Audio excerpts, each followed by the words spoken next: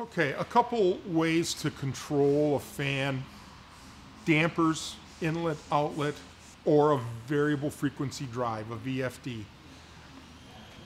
Why do you want to use a VFD?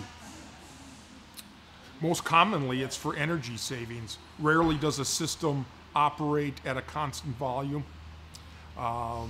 It's being controlled by something. That fan is being controlled by something, and you want to vary your volume. The most cost-effective way to do that is with a VFD because it saves energy.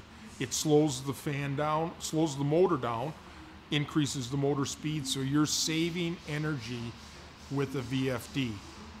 What's the break even for a VFD?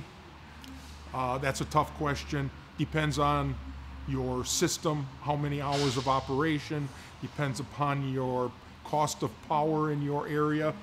I would say generally we're seeing most fans 50 horsepower and above frequently are being controlled with VFDs, and a lot of fans below that also. Part of it also is determined by how finite of control you need for your system. A VFD offers the best control for your system. There are reasons to use dampers, for pressure regulation as well.